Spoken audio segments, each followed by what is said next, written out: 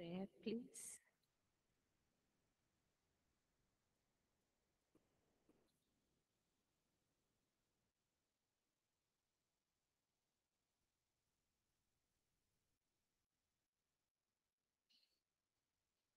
Anyone online or in person?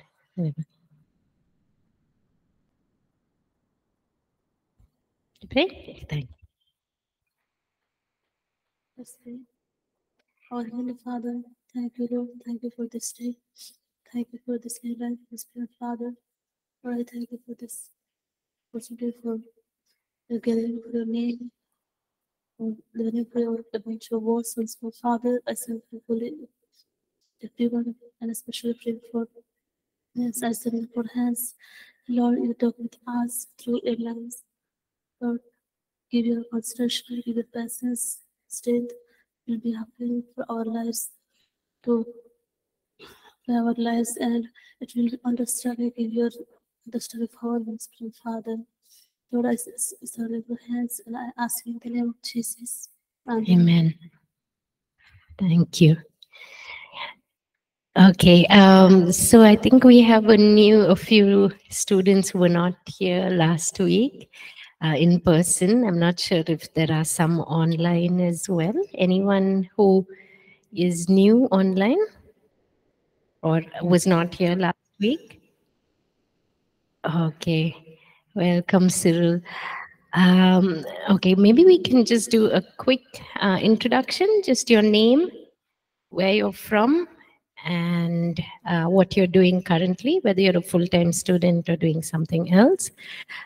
We can start with you, Cyril, and if anyone else online has not yet introduced themselves, you can go ahead.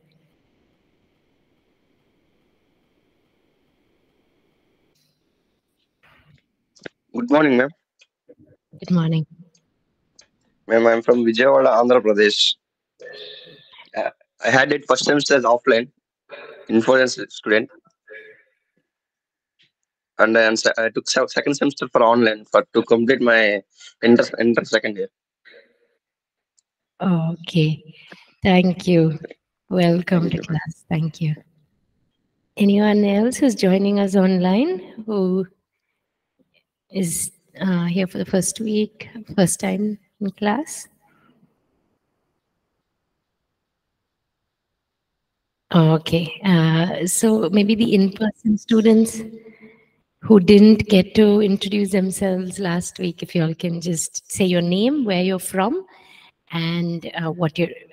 I think most of you will be full-time students, but you can say whether you're a full-time student or you're doing something else on the side as well.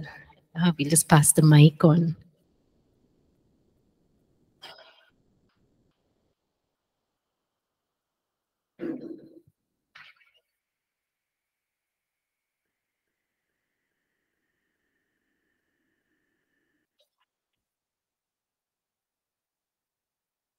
My name is Komal Sitansu. I'm from Jharkhand. I'm full-time student. Thank you. Can you tell me your name again? Komal Sitansu. Gopal. Komal. Okay. Welcome. My name is Silpas Patel and from Rajasthan. Welcome, and full-time student. My name is Asapu. Asabu? Okay. From Andhra Pradesh. Okay. I am a full-time student. Welcome. I am a Prem Katija. I'm from Madhya Pradesh, full-time student. Okay. My name is Sugat Gaikwad. I'm from Maharashtra, full-time ministry. Okay, welcome.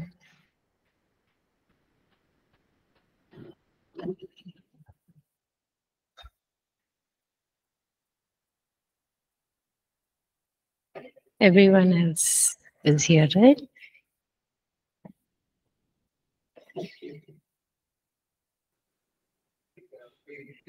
Yeah, all those who introduced, were you there last week? Did you introduce?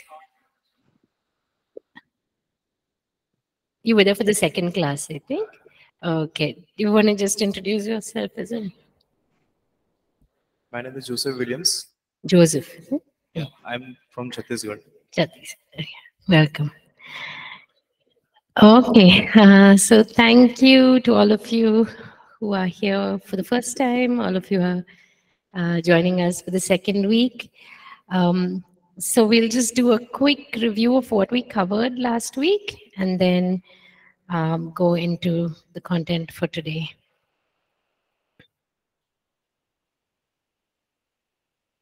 I think you all need to have your projector on.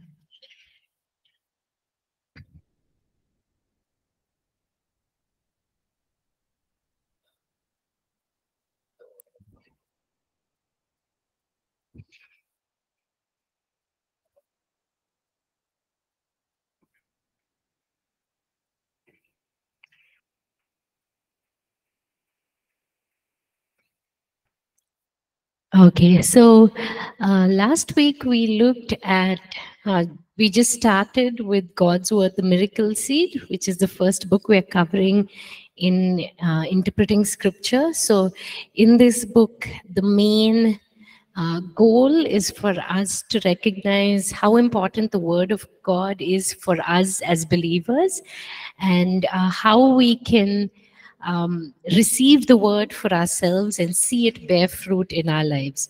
So before we can talk about how do we interpret scripture for others or even for ourselves, we first want to look at why is scripture important in the first place? What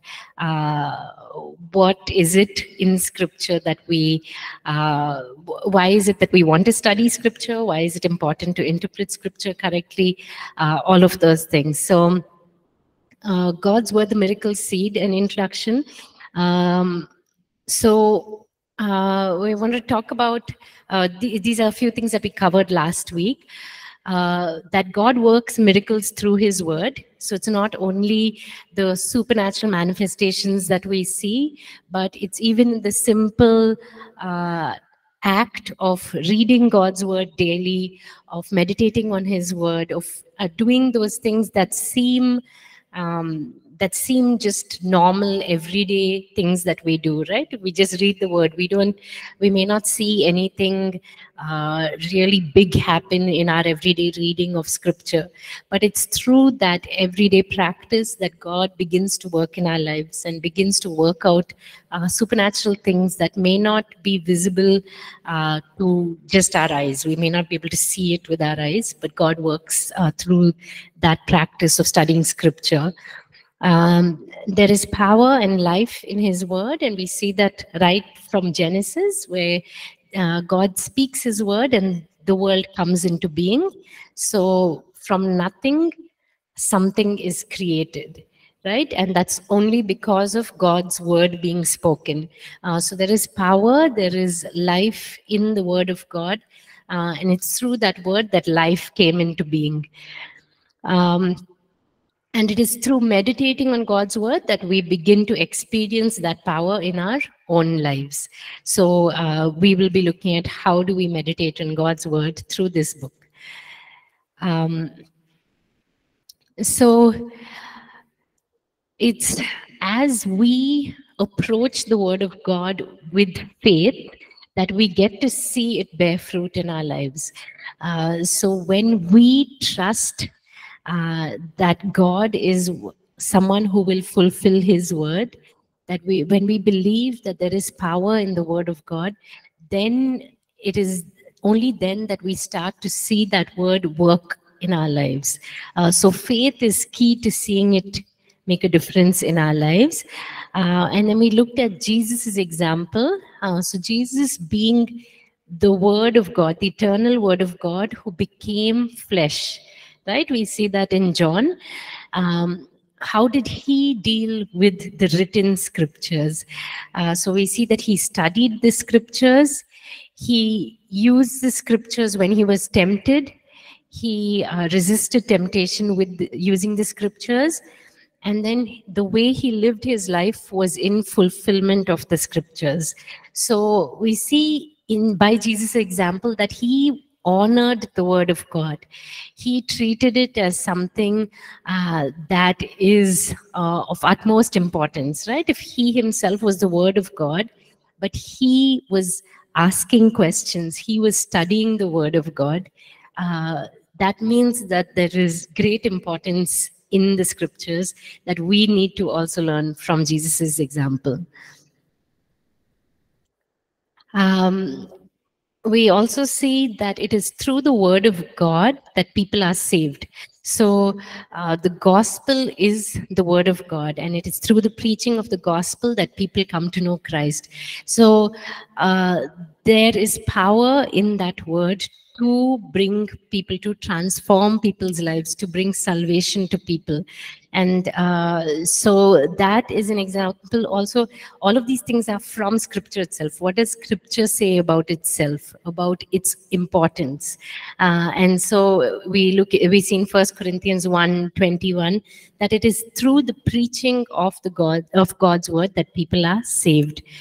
And then in 2 Timothy 3:16, we see all scripture was inspired by God.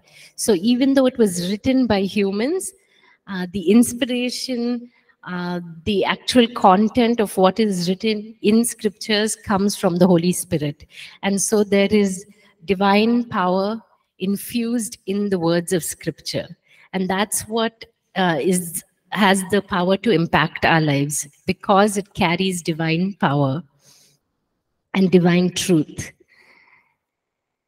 Okay, so the scriptures allow us to see who God is.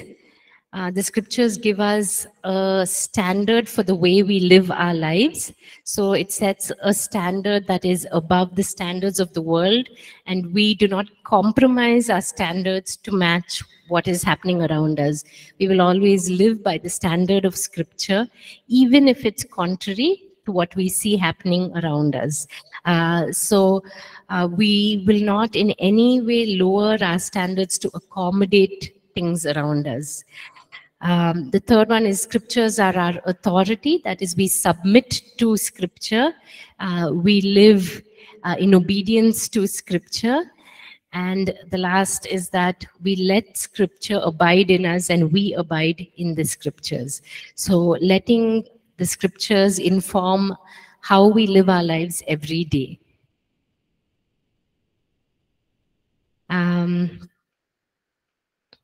Yeah, we talked about this earlier, that God works through this everyday task of being in his scripture. It doesn't have to be something big or supernatural, but even in that simple task of studying God's word, God works powerfully in our lives. And then this section on Psalm 138:2 is where God says that his word is above his name. That means his reputation is based on his word. And so if he is a God who fulfills his word, then his reputation can be trusted. But if he's a God who does not fulfill, whose word cannot be trusted, then that in itself makes him lose his reputation as one who we can go to, one who we can count on, one who we can trust in. Yeah, so today we'll begin with God's word, its purity and power. So this is just what we were looking at. God's reputation and God's name are tied together. Now we're going to look at God's character. What is it about God's character that that affirms to us that we can trust in the word of God, that we can trust in what he has said? So if someone can read Hebrews 6:11-18 for us. Hebrews chapter 6 verse 11. And we desire that each one of you show the same diligence to the full assurance of hope until the end. Verse 12. That you do not become sluggish, but imitate those who through faith and patience inherit the promises. Verse 13. For when God made a promise to Abraham, because he could swear by no one greater, he swore by himself. Verse 14, saying, surely I blessing, I will bless you, and multiplying, I will multiply you. Verse 15, and so after he had patiently endured, he obedient the promise. Verse 16, for men indeed swear by the greater, and an and an oath for confirmation is for them an end of all dispute. Verse 17, thus God, determining to show more abundantly to the heirs of promise the immutability of his counsel, confirmed it by an oath. Verse 18, that by two immutable things in which it is impossible for God to lie, we might have strong consolation who have fled for refuge to lay hold of the hope set before us. Thank you. So we see two things here that verse 18 talks about. It says those two things that affirm God's word are his promise and his oath. Okay, so his promise is the promise that he has given in the scriptures, right? His word itself is a promise, because everything that is stated there is about us being in covenant with him and what is the result of that covenant, right? The blessings that come out of being in covenant with the Lord. And his oath is that which he has sworn upon himself. So let's just read this passage. I have it up here on the PowerPoint, Genesis 22:15-18. The angel of the Lord called to Abraham from heaven a second time and said, I swear by myself, declares the Lord, that because you have done this and have not withheld your son, your only son, I will surely bless you and make your descendants as numerous as the stars in the sky and as the sand on the seashore. Your descendants will take possession of the cities of their enemies, and through your offspring, all nations on earth will be blessed, because you have obeyed me. And so we see here God swearing by himself, right? And when Hebrews talks about this passage, it says there's nobody greater than God. Usually when you take an oath, you take it on somebody who is greater than you, or your oath is on something or somebody that's greater than you. But because there's no one greater than God, he swore by himself that I'm the greatest being that can ever be put on a pedestal or put as the object of trust. And so I swear by myself that I will do this. If someone can read Malachi 3:6.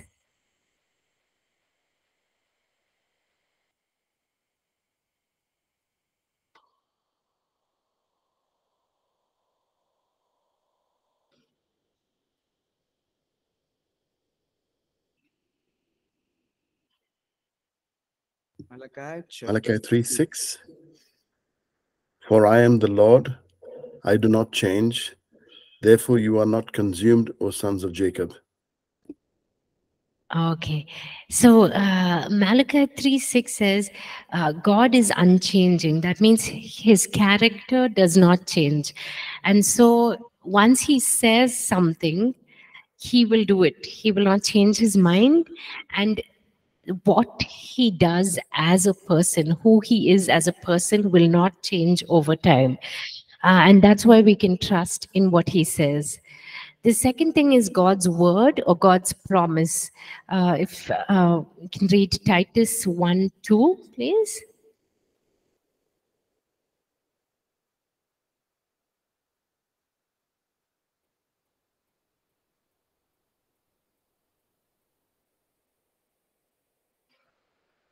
Titus chapter 1 verse 2, in hope of eternal life, which God, who cannot lie, promised before time began. And Numbers 23:19.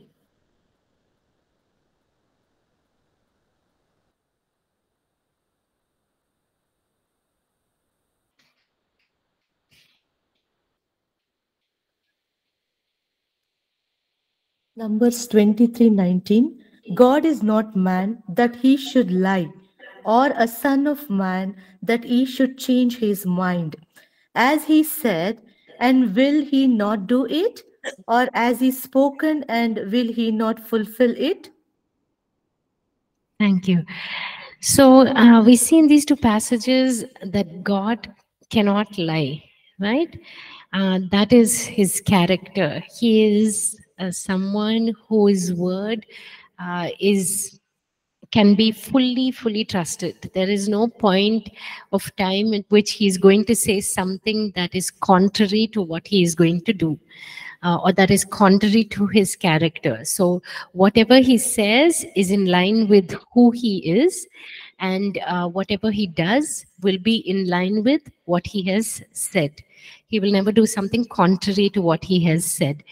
And this is why we can trust in his word, that he's a God who does not change, and he is a God who will not lie, right? Because we know he's a God who will never lie. When he has said something, we can trust in that word and we can believe that it will take place. We'll look at what is the meaning of purity when it talks about God's word being pure. We see here in Psalm 12:6, the words of the Lord are pure, words like silver tried in a furnace of earth, purified 7 times. Right? So in Psalm 12:6, the word of the Lord is called pure. A word that is tested, a word that has gone through the furnace and has come out as something that is completely free of any kind of falsehood. Anything that shouldn't belong to it is removed. So we look at these passages, Psalm 119:160. Someone can read that. 1 Kings 8:56. And let's just look at... Sister, I'll read Psalm 119:160. The entirety of your word is truth, and every one of your righteous judgment endures forever. Yeah, the entirety of your word is truth. Thank you. 1 Kings 8:56 and then 1 Peter 1:23. We'll just read that last passage. So 1 Kings 8:56.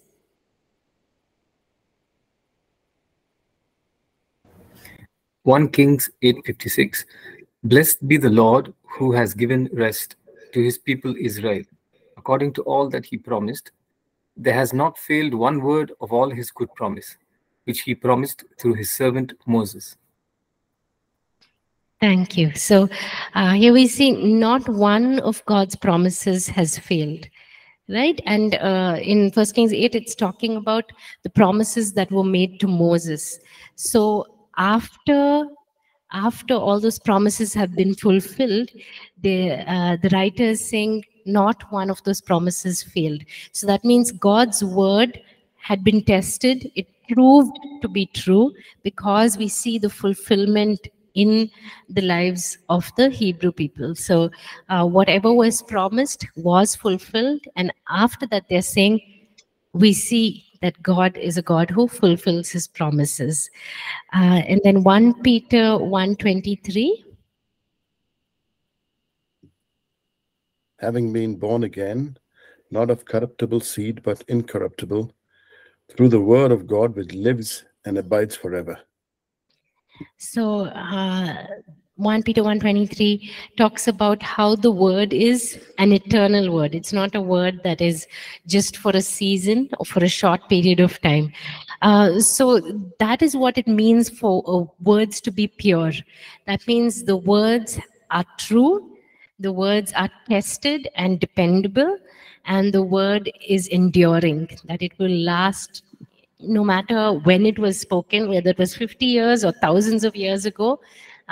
We can believe that it will be fulfilled because it is a word that transcends time.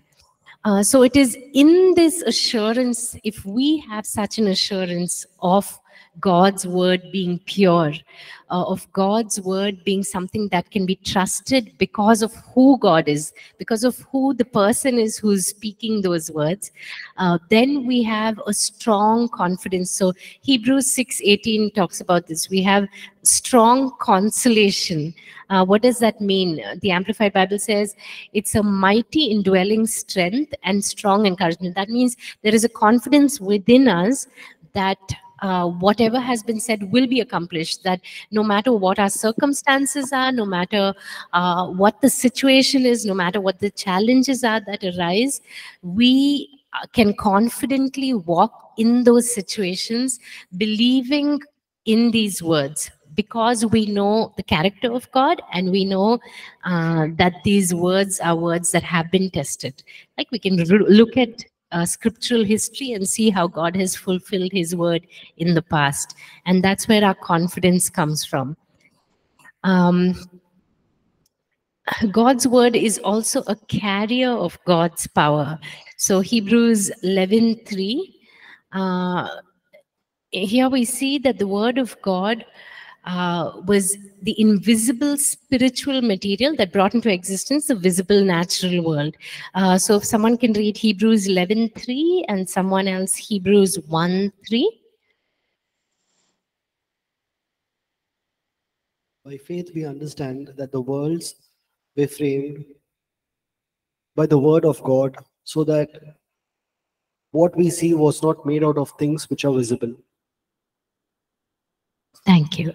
And someone read Hebrews 1:3.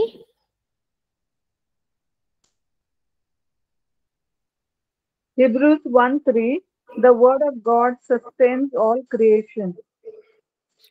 Okay. I think we'll have to go back to the passage in scripture, Hebrews 1:3. I'll just read that. The sun radiates God's own glory, expresses the very nature of God, and he sustains everything by the mighty power of his command. When he had cleansed us from our sins, he sat down in the place of honor at the right hand of the majestic God in heaven. So we see here in Hebrews that that first passage talks about creation, right? Creation came into being because of God's word. There was nothing that existed. There was chaos, there was darkness, and there was no life on earth.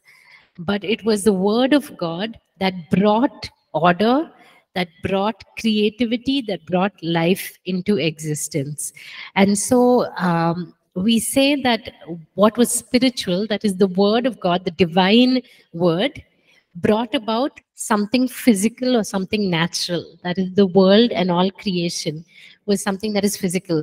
And so if we take that principle and look at it in our own lives, then we can believe that God, by his word, which carries his divine power, can bring about changes in our natural everyday lives. Right? So he can bring about changes in our finances. He can bring about changes in our physical or mental or emotional health. He can bring about changes in our relationships. He can bring about changes in our circumstances, whether it's our jobs, whether it's our work that we are doing, whatever the physical challenges that we experience in our everyday lives, we go back to the spiritual truth that is in God's word, believing that that spiritual truth can impact our natural physical lives. Okay, looking at the example of creation. Hebrews 1:3 talks about not only the fact that the word of God brought all these things into existence, but the word of God continues to keep all things in order, continues to sustain creation. The reason why the world has not collapsed and completely disintegrated is because God continues to sustain it by his word. That word carries that power of sustenance. And so that is the word that we go back to. When we're going back to scripture, we're going back to the same God who speaks creation into being, the same God who speaks a word that sustains all things, that God sustains us, and that God is the one who is speaking to us through his word. Okay. Romans 4:18. Let me just read that for us. For Abraham, this is the amplified version, so it has a little bit of an explanation. So it says, for Abraham, human reason for hope being gone, hoped in faith that he should become the father of many nations as he had been promised. So numberless shall your descendants be. So this is an example of somebody who trusted in God's word, even though by human reasoning, by human understanding, it seemed completely impossible that God's word would be fulfilled in his life. But he continued to hope in faith, and that is the kind of faith that we are called to have, to stand on God's promises, even if everything else around us tells us logically this is not going to happen. We trust in God's power to work things out, even when we don't understand how it can happen. Okay, so we'll look at this. I think this is the third chapter in your book, and this is where most of the content from the book comes. We're looking specifically at the parable of the sower, so we will read that parable together. But what is a parable? So Jesus used parables to tell people about God's kingdom, right? So he used examples from everyday life to communicate something that was beyond what we understand, something that was spiritual.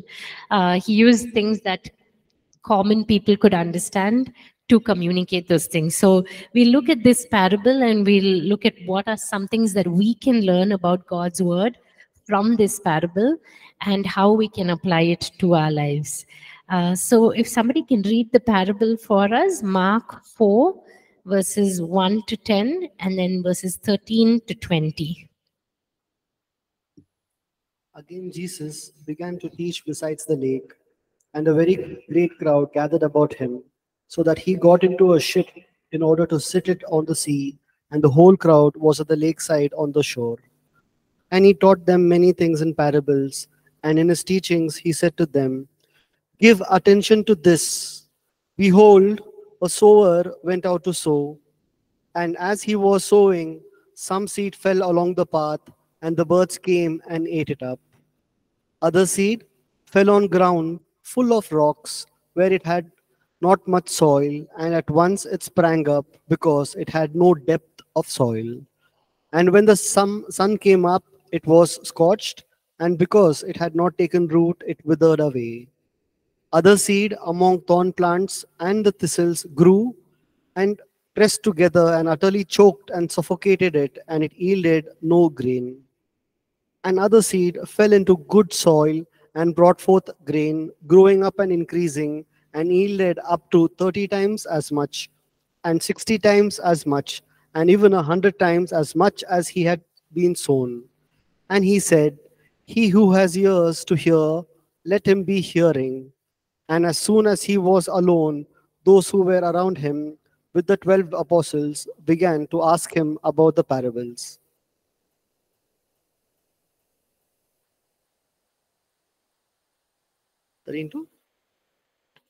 And he said to them, do you not discern and understand this parable? How then is it possible for you to discern and understand all the parables?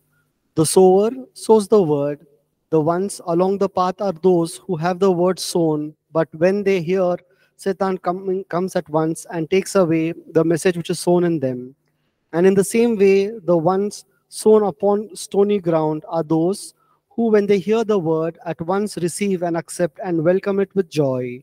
And they have no real root in themselves, and so they endure for a little while. Then, when trouble or persecution arises on account of the word, they immediately are offended, and they stumble and fall away. And the ones sown among the thorns are others who hear the word. Then the cares and anxieties of the world and distractions of this age, and the pleasure and the delight and false glamour and deceitfulness of riches, and the craving and passionate desire for other things creep in and choke and suffocate the word, and it becomes fruitless. And those sown on the good soil are the ones who hear the word and receive and accept and welcome it and bear fruit, some 30 times as much as was sown, some 60 times as much, and some even 100 times as much. Okay. So we read here this parable is basically about God's word, right? Talking about how God's word and the power of God's word can be released into our lives and can bear fruit in our lives. So that last example, it can bear up to 100-fold, right? Of that one seed that is planted can have such a huge impact. But on the other hand, the other examples show us how that word, although sown, will not bear fruit because of other things that come in and hinder its growth or hinder it from producing fruit. So that's what we're going to look at in this passage. We look at how the word of God can either bear fruit in our lives or not bear fruit because of certain hindrances that come into our that come in from the outside. So Jesus says here in Mark 4:13, if you can't understand the meaning of this parable, how will you understand all the other parables? Right?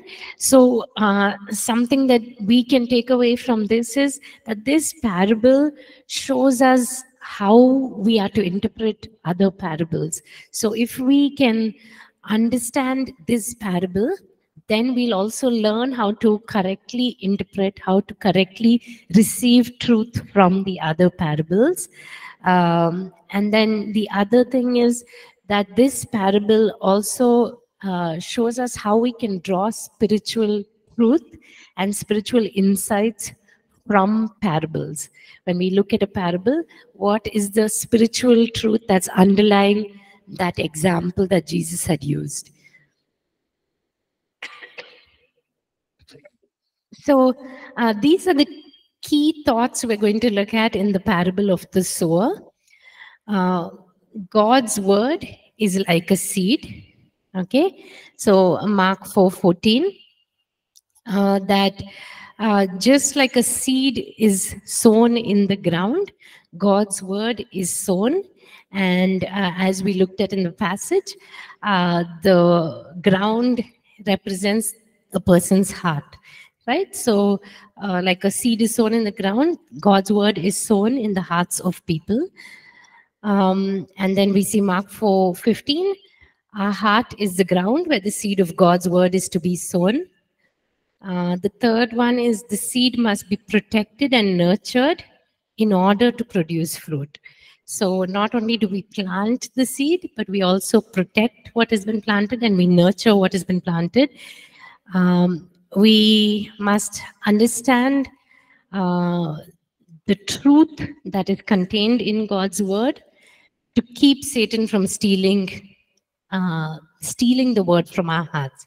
So until we grasp the spiritual meaning that is within God's word, we cannot protect that in our heart, and we cannot protect it and make sure it bears fruit in our lives. 5, regardless of what hardship or persecution we face, we need to hold on to the word of God. So we saw the one example where the seed falls into stony ground. So it comes up, but as soon as there's persecution, as soon as there's hardship, the plant gets choked out because there's no strong root holding it in place. And so we need to know how to hold on to God's word when we face persecution or when we face challenges. How do we make sure that we continue to trust in God's word and remain rooted in God's word?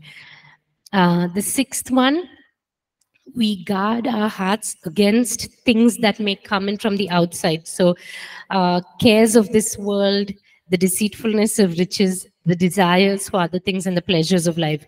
We will be going into detail in all of these points. So we look at what are those things that can come in and take over God's word in our lives. So the cares of the world, deceitfulness of riches, all of these things, how do those things come into our lives and take away what has been sown into our hearts?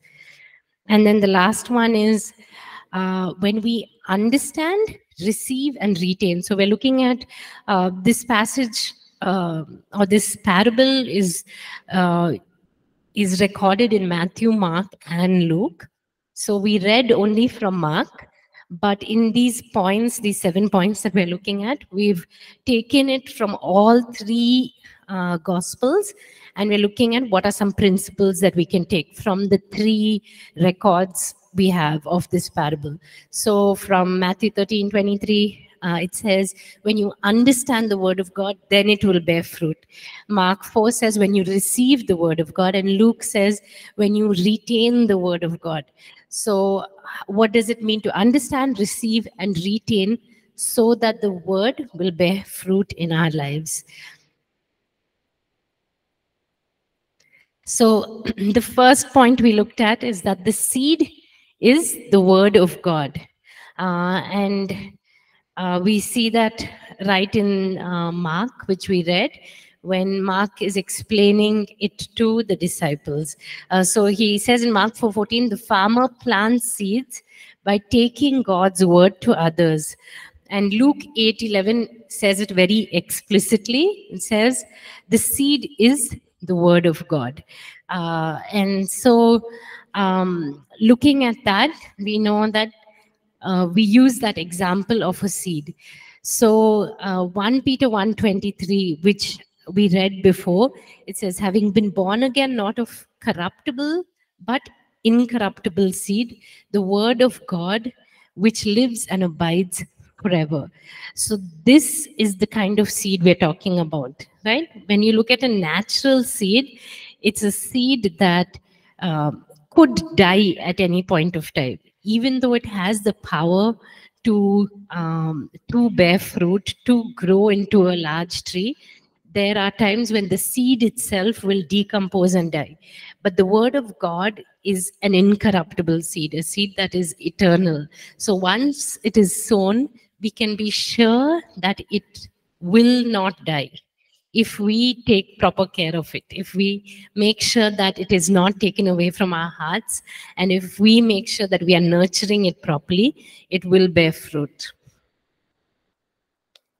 So what can we learn from this example of a seed, right? So when Jesus used parables, he used things that were very familiar to the people he was talking to. Now, we may not have the same level of familiarity with sowing and reaping as the Israelites had, because they were the agriculture was such a big part of their culture, but we understand the way seeds work, right? You put a seed in the ground, you water it, you give it sunlight, you give it the nutrients it requires, and you'll see it bear fruit over time, even if it's a slow process.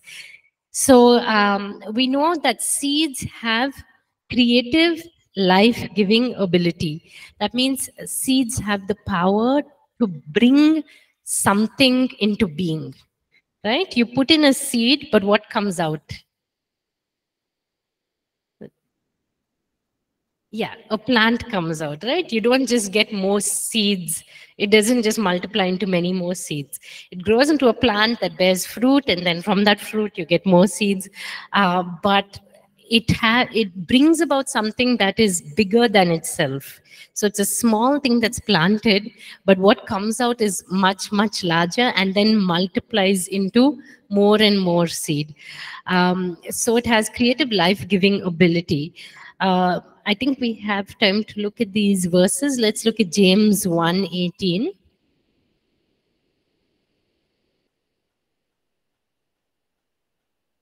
And it was of his own free will that he gave us birth as sons by his word of truth, so that we should be a kind of first fruits of his creatures.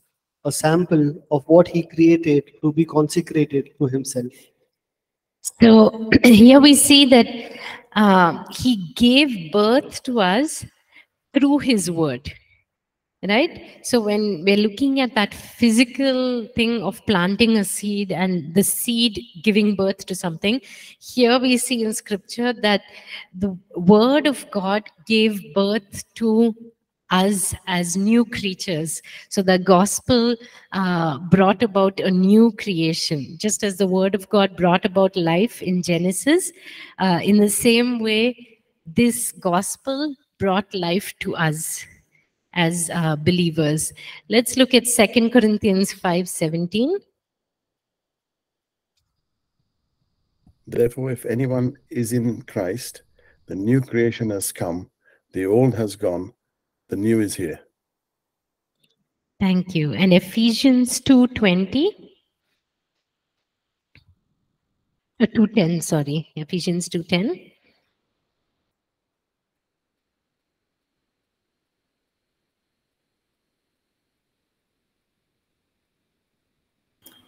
Ephesians 2:10, for we are his workmanship, created in Christ Jesus for good works, which God prepared beforehand that we should walk in them. Thank you. So we see in these passages, 2 Corinthians 5:17 and Ephesians 2:10, that we are new creatures, new creation in Christ. Right? So what James 1:18 said was the word of God brought about our birth.